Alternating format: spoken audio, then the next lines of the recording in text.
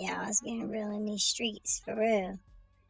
Um, I don't even know if I should say this, but you know me. Yeah, I was watching TV, right? And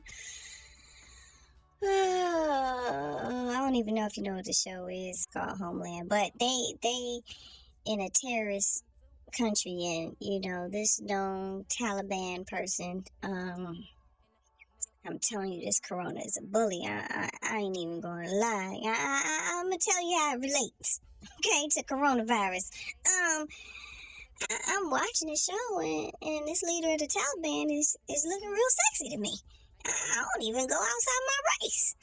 I found myself like wanting to pull his hair and stuff and stroke his nose, his long nose too. But I was like, wait. He the Taliban. He had my head cut off. Have the little kids play kickball in the street with my decapitated head and shit, some soccer and everything, and mutilate my body and stuff, and hang it up on display. And I was just like, ugh, I don't even care.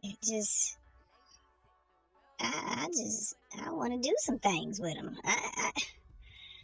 Oh, the coronavirus. God damn, you got me wanting to rape the Taliban. God damn it.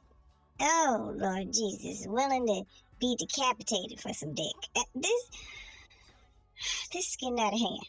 Okay? Free my vagina.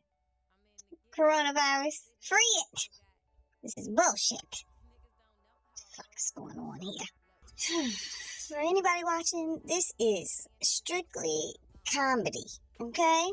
So, there's no way my juices will get wet for the guy that plays on Homeland.